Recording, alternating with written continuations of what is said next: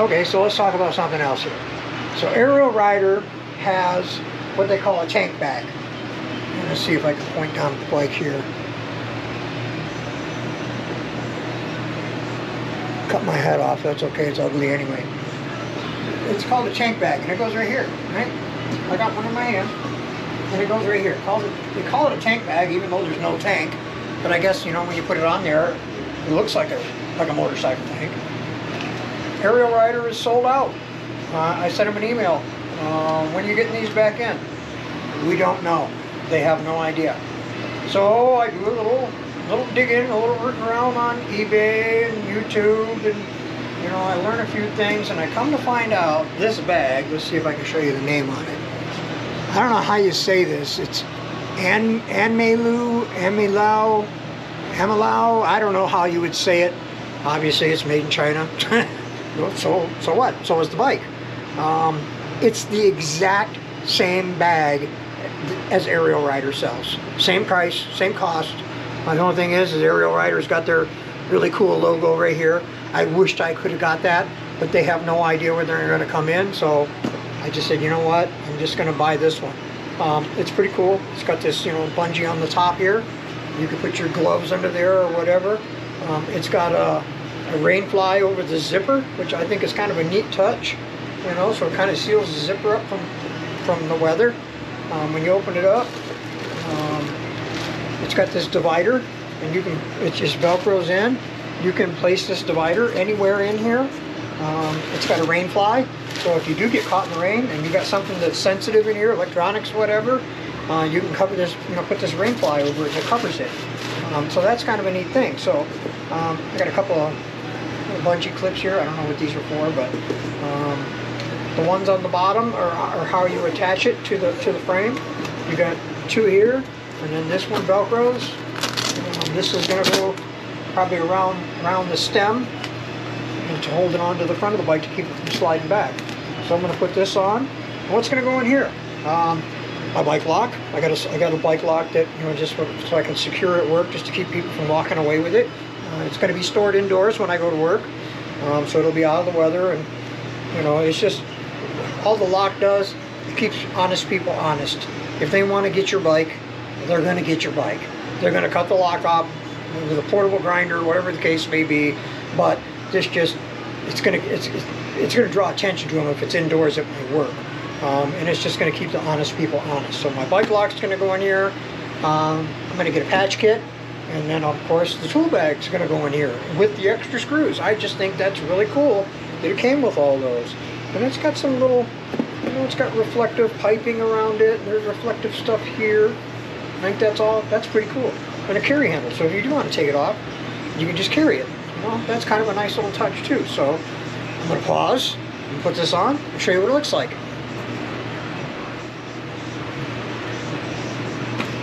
Did it pause? No, come on.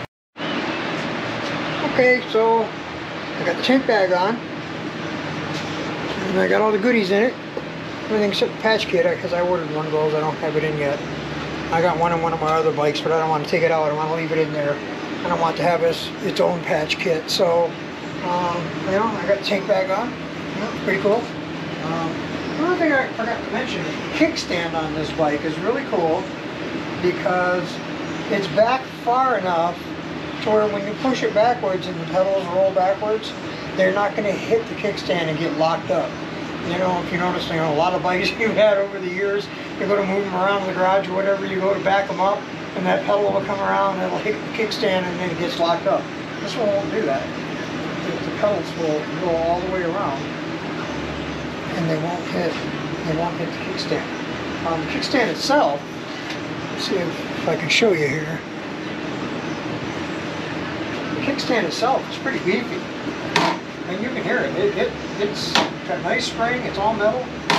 It's a real nice kickstand. The only thing I did is I made sure the two screws that hold it on were tight. I've got it hooked up to the charger. It came out of the box. It had 4 out of 5 bars, so it did have some charge to it. So I got it on the charge right now. I'm just gonna, you know, charge it up fully before I, you know, do any playing around with it. So this is its first charge. As far as I'm considered, as far as I'm concerned, the bike is it's all assembled and ready to go. Pedals are tight. Everything is as it's supposed to be. You know, the back brake, I don't know if they need to be bled or if there's just some travel in this lever. Oh wait, there's a screw there. Alright, there's a little tiny Allen screw on this brake, on the brake lever. And it seems what's happening is I can move it, and until it gets to there, it doesn't make contact. So it's not making contact with the master cylinder until like half the travel is gone. So I could probably turn that little screw in and adjust some of that to where I can get it to engage that cylinder a little easier. The front one is not bad. It makes contact pretty quick. So, quarter turn throttle, man, I dig that. This thing is supposed to be. Everybody that I've seen on YouTube that has tested this thing has just said that it's a beast. It just, when you give it the throttle, it just gets up and goes. So I think this thing is going to be fun.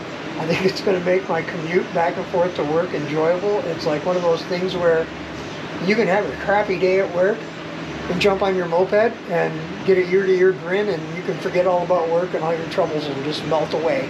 So that's kind of what I'm hoping for. So at any rate, thanks for putting up with me. And you know, like I said, I'm not a YouTube vlogger. I'm still learning my GoPro camera here. I don't really have it mastered yet. I'm still kind of learning everything as far as that goes. So thank you for putting up with me, and you know, maybe you'll hear from me again. So that's all I got for today. I'll say goodbye. Bye-bye.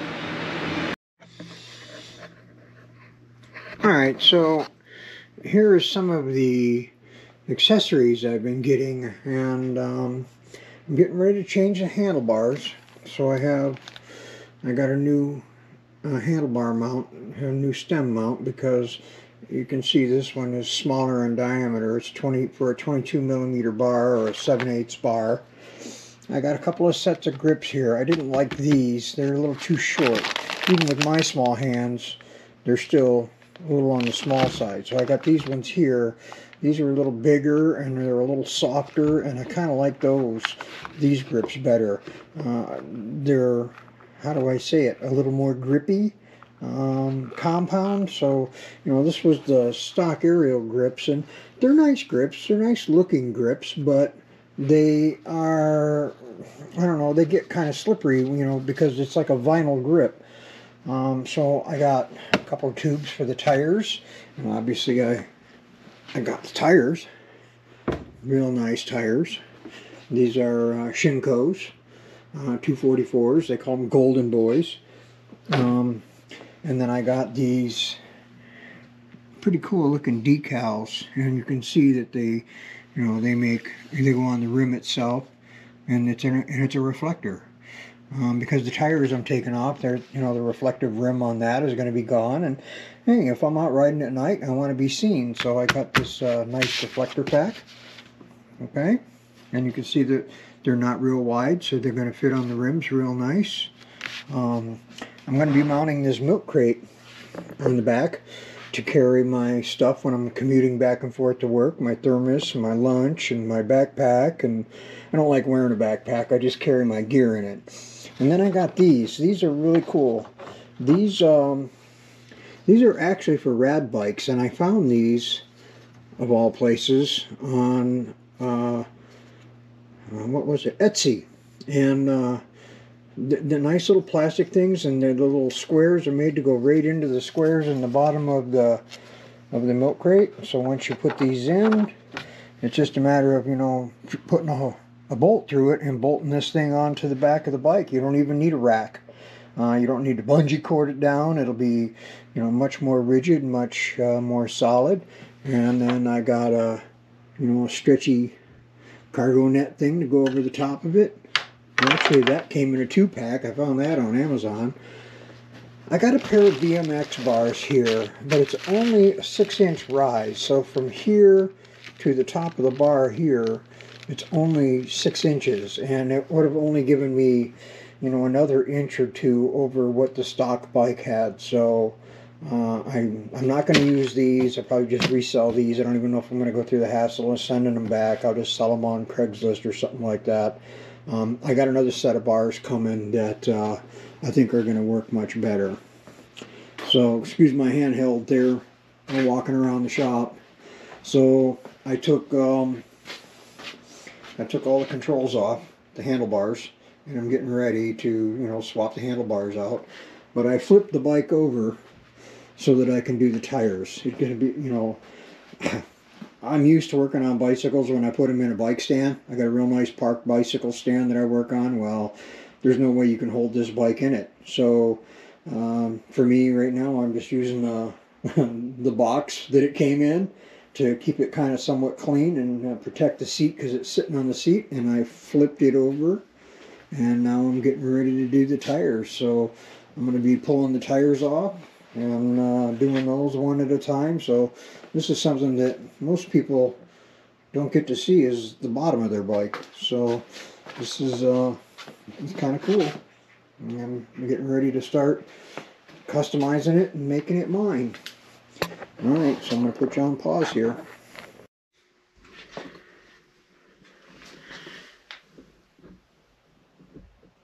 So here you can see, got the new tires on. Nice Shinkos, big heavy duty tires. They're awesome. And I got the reflective rim strips on. They're yellow, so they go real well with all the yellow that's on the bike. Yellow and gold. Same thing here in the front. Got the front tire on, rim strip on. I have a new handlebar stem on. And I'm just waiting on the handlebars to come so I can put the handlebars back on it. I got all the controls just kind of hanging here on both sides. As soon as the handlebars come in, I can throw them right on.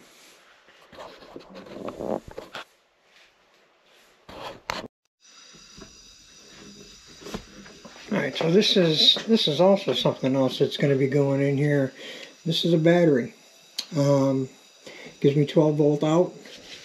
Gives me USB, gives me an on-off, gives me a charge indicator, and this is going to fit right here. Okay, so what's this going to do for me? Well, it's going to give me power to run some auxiliary lights, which I'll be mounting on here, and it's also going to give me a USB, so if I want to run the nav on my phone and not kill the battery, I can do that and not kill the battery on the bike, so it doesn't draw off the bike in any way. So this Velcro partition still works just fine, even with doing the upgrade on the bike. So that's going to allow me to get my foldy lock. Oops, excuse me. Pardon me, I'm carrying the tripod handheld here. So my foldy lock will go in here. My tire pump will go in here. And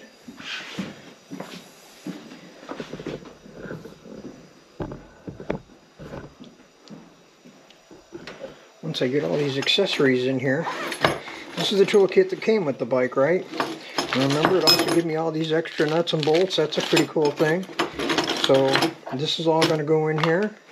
My tire patch kits will go in here. I like that they give you this little bag. Alright, that's pretty cool. So all of this stuff fits in here,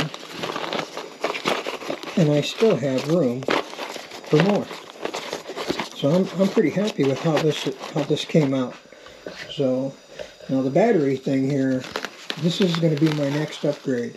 I'm waiting on one part to come in, and then you're going to see what that's all about.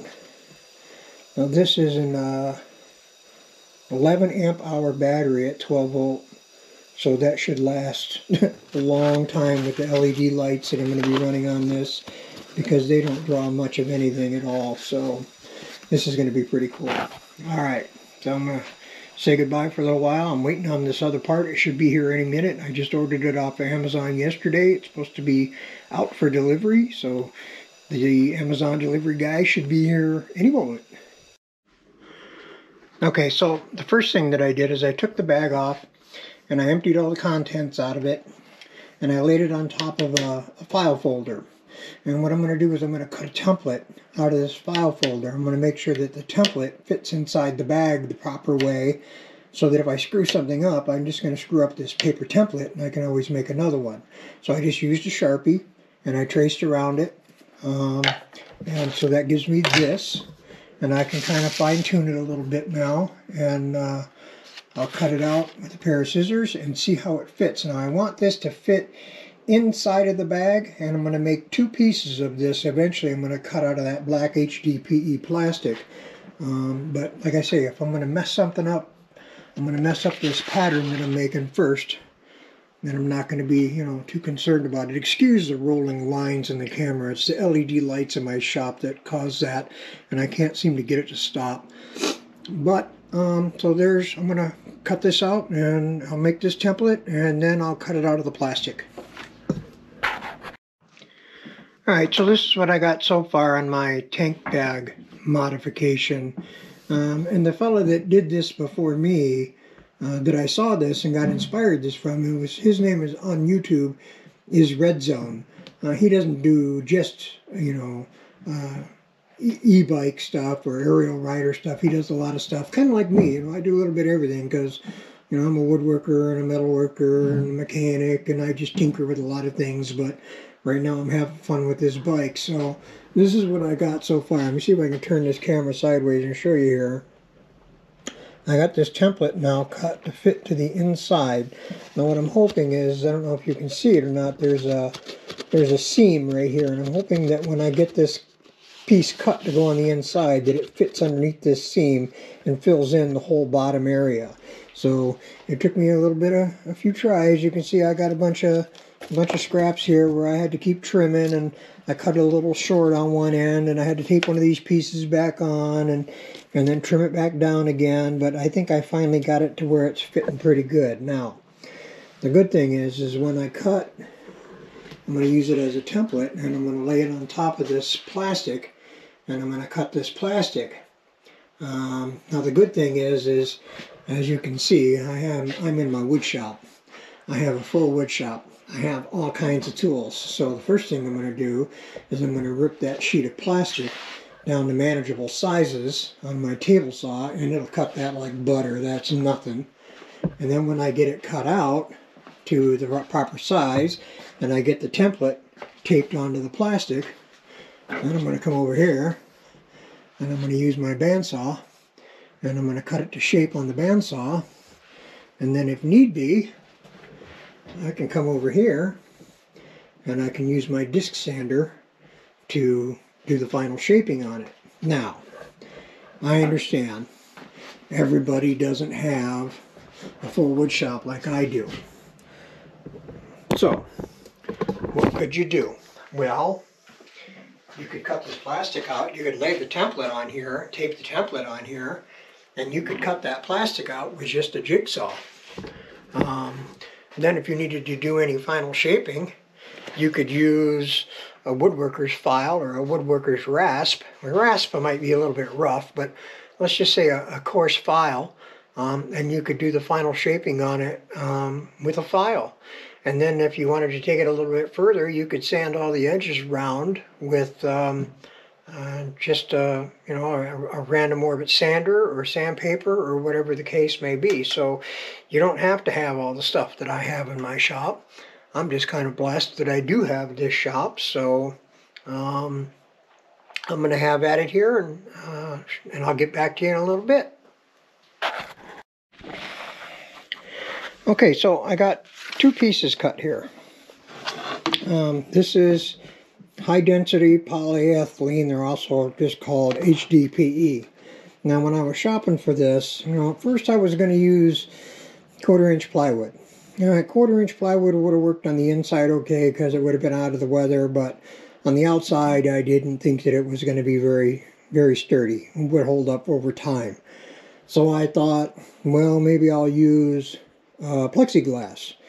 But the plexiglass in a 1/4 inch thick piece was pretty expensive. It was about $40 for a small sheet, and I can't remember what the size of the sheet was, but it was kind of pricey. It was about the size of the HDPE that I bought, but The HDPE was way less money. It was like $21 or $31, something like that, and I got it at Menards, and it's almost 1/4 inch thick. And the good thing about it versus even like plexiglass is it's flexible. It won't bend, it won't crack, it won't shatter. So it's going to be a little more forgiving. It's black, so it'll match the bike. I won't have to paint it. It won't get scratched off. So this is what I got. So far I've got 2 pieces here, and let's see what we got. We got 7 inches by roughly 13.5, and the template, it'll fit right on here. All right. So what my plan is to do now is I'm going to tape these 2 pieces together. So I've only got to cut them 1 time. And I'm going to tape this template onto this as well. And I'm going to use this as the pattern. Being that it's black, a pencil line is not going to show up on it. And I don't have a white pencil, so I'm just going to use the template as my guide. So I'll show you what that's going to look like when I get this done.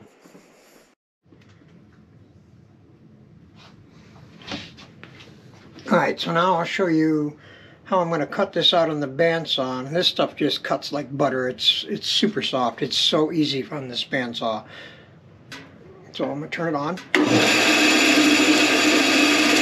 I'm just going to follow the pattern.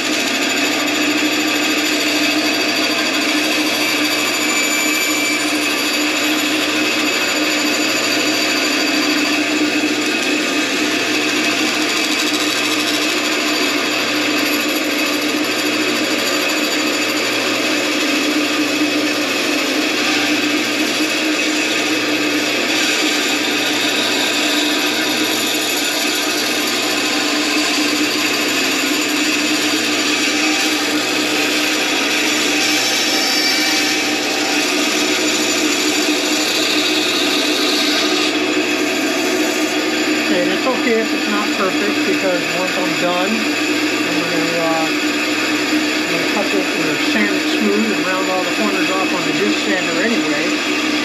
So right now I'm just trying to get it close.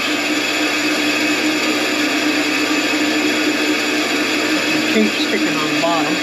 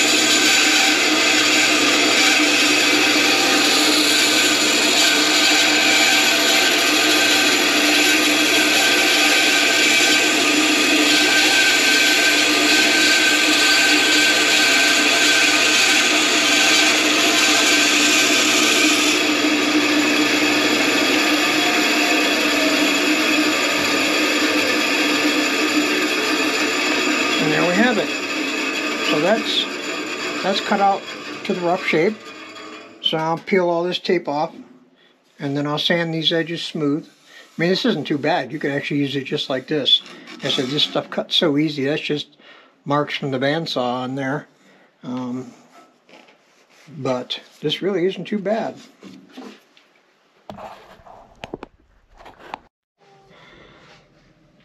Okay, so I sanded this down on the disc sander, and I test fitted inside the bag, and I'm pretty happy with that. It fits pretty good.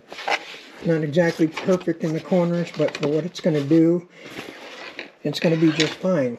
Now the other thing that's nice about this is once this is all done, this is also going to keep stuff from pounding the hell out of the frame rails of the bike, because, well, it's like I'm going to have stuff like this in there. I have my foldy lock. When you put that in there and it's bouncing around, it's not going to beat on the frame rails of the bike. It's going to beat on this plastic pad that's on the inside. I got some other accessories I'm going to be putting in here.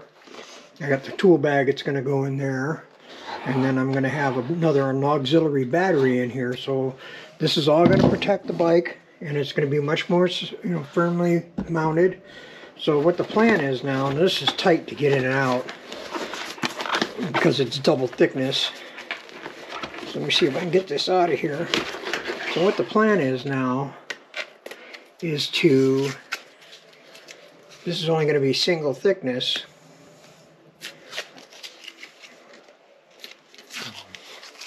So I'm going to tape one of these to the bottom.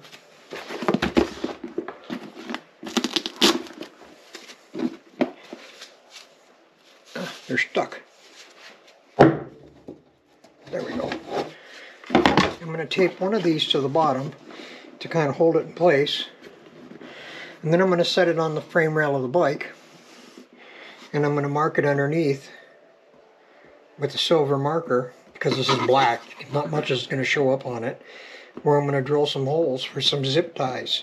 So what's going to happen is this piece is going to go on the bottom.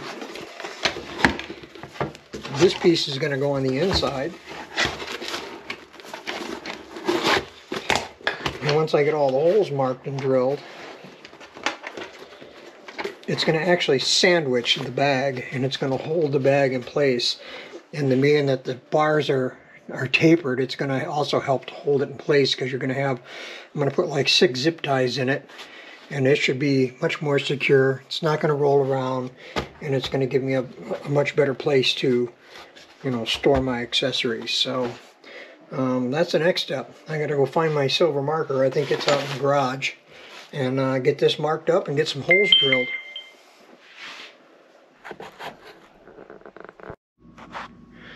Alright, so here's the layout that I did.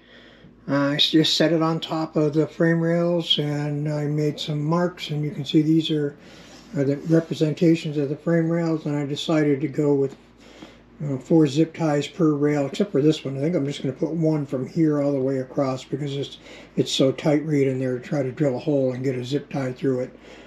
So now what I'm going to do is I'm going to pull this off, and I'm going to tape them together, and I'm going to drill all the holes all at once through both pieces. Okay, so here's the next step. I got the 2 pieces taped back together so I can drill the holes. I'm going to drill them all at once. I got my black zip ties, and I picked out a drill bit, and I think about 1/4 inch on this drill bit will be about right. It'll give me a little bit of an extra space, a little wiggle room to get things lined up and get the zip ties fished through. So the next step is I'm going over to the drill press over there, and I'm going to drill these holes with the drill press. There again, you don't need a drill press, but I have one, so I'm going to use it. Okay, so I have all my holes drilled, and while I was at it, I figured on the inside of this, I didn't want to see just, the zip ties. This is what you're going to see on the inside. You're not going to see all those marks and everything, but you're going to end up seeing the zip ties going across here, and I didn't want to have that. So I have this piece of foam, and basically what I use this for was I use this for drawer liners in my toolbox, and keep stuff from sliding around. See, do I have them in here? No, it's not in this box. It's in a different box. Never mind. So anyway, I used them for drawer liners in one of my toolboxes, and it works well. So what I'm going to do is I'm just going to cut this out with a pair of scissors.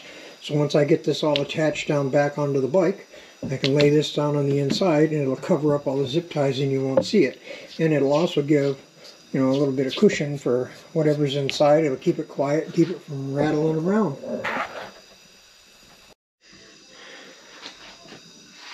Okay, so here's the next step. How do I drill all these holes through this bag?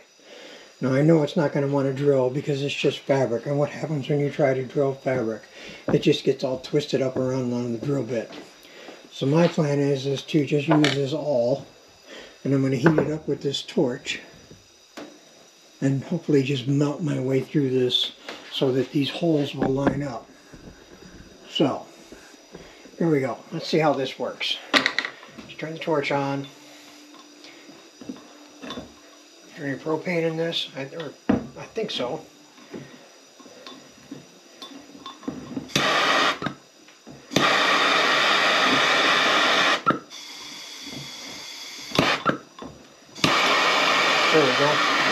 it to lock on. Let's get this hot.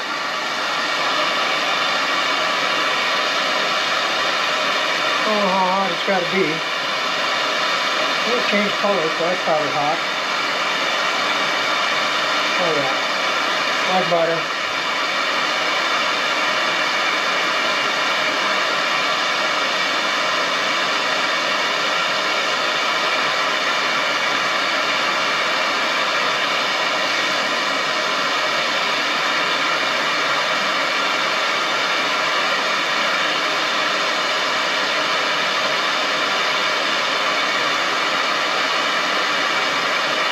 Probably works quicker than grilling. I don't know how else I would mark it.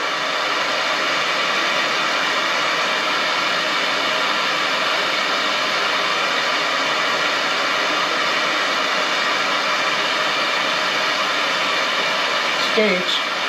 It's burning plastic.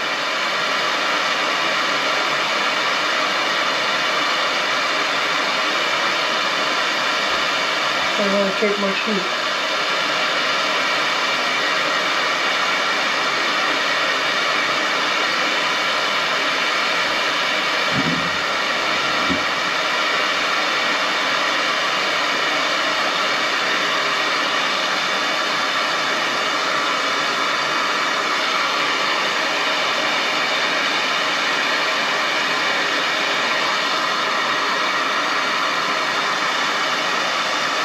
It smells really bad.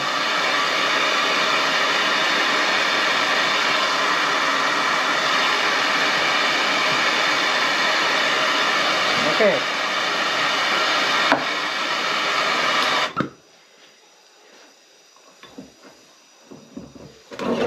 Let's see what the bottom looks like. Not bad, right? Ow, that thing's hot.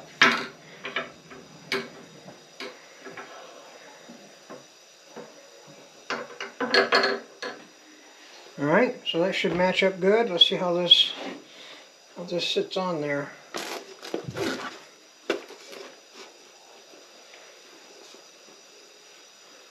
Perfect. I can see right through the holes. Alright. So now this should allow me to zip tie this thing down to the bike. So I'm going to go ahead and do that. The bike's over here. Alright. I'm going to go ahead and get this zip tied on. Alright, so I just used a pair of scissors, cut that foam out, and now I laid it down inside. So now it looks nice and clean. And that is a solid bottom. It's not going to beat up the bike. It's not going to beat up my gear. So that's pretty cool. Let me show you what I'm putting in here so far. Alright, so this is everything that's going to end up going in there. I got my foldy lock, and this thing's kind of heavy. So, you know, to me it was really important to do this upgrade because there's really no place on the bike to mount it that I feel comfortable with it. I don't want it mounted to the frame because it would kind of, there's no good way to do it, and it would just end up sliding around and tearing up the paint on the frame. So I got my toolkit that came with the bike, and in that toolkit I'm also going to put some tire irons. I got 3 little tire levers here, a couple of patch kits, a little tiny emergency bike pump, which, I don't know, I may get another one later on, but for now, this one will do. It's a giant, so it'll work. This is the rain fly. That'll end up going in there, and the divider will still work. So I'm going to get all this stuff stashed in there, and I'm going to show you what that looks like. Well, here's the next thing that I'm doing on the e-bike, on my Ariel Rider. I got this horn and alarm kit. It has 2 remotes for the horn and a USB cord to charge it. It's a pretty nice little setup here. See if I can get this to focus on that. Alright, so I already got it mounted on the bike. If you come over here, I mounted the horn button on the left side, and you can barely see it because it's black and it blends right in, but it gives me enough room for my hands, and yet if I want to put my, hit the horn button, it's plenty loud. And you can see it over here. I mounted it on the bike, Now it has a really big, really wide mounting bracket, and it's really made to go around the frame, but it didn't fit well here because of the headlight and everything. But this is what the clamp is actually made to go around. Plus on the Ariel Rider, it's such a big tube, I don't know if it would really go around it. The next option would be right here, around one of these ring spacers. And there again, I just thought, you know what, it's not going to be a good fit because the stem for the handlebar sticks out too far, and I didn't know if it would interfere with that. So what I did is I just mounted it on the fork tube, and it fits perfect there. And so up on top, it's easy to access the little charging port, and it's just a USB-C, and the light goes red when it's charging, and then it changes color to, I think, blue when it's all charged up. So that's all there was to installing it. Now it has an alarm built into it, which I haven't played with yet, but I will. I think that's kind of cool too. But the big thing is yeah, now I have a nice loud horn, because this is going to be used mostly as a commuter bike, and I'm not going to be on the bike paths with it, so I wanted a louder horn. So the next thing is that I'm going to work on is this. I don't like that. It's really wobbly. It's just got a couple little Velcro straps that attach it on the bottom. Now I like the idea of the bag, and I have some plans for using of this bag, but I don't like the way it mounts. So there was another fella on YouTube. I can't remember his name off the top of my head, but he's in the Detroit area like myself. He's got a couple of these bikes. His bike is red, and he did a little tutorial on how he stiffened this bag up. So I'm going to take his idea and add to it a little bit. And what I did is I went to Menards, and I found this black HDPE, which is high density polyethylene, and it's a 0.220 thickness, so it's almost a 1/4 inch thick, and it's really pretty stiff. So I'm going to use this as a stiffener inside the bag, and I'll show you in a little bit, what my plans are for that and how it's going to work out. So I'll be back shortly.